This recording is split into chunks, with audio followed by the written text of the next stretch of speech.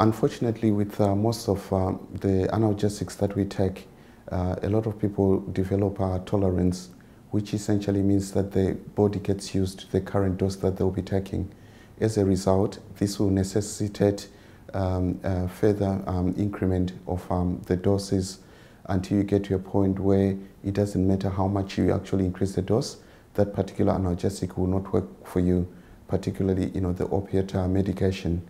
If your medication or your analgesics have been optimized, you need to discuss with your doctor to consider other options for managing your pain.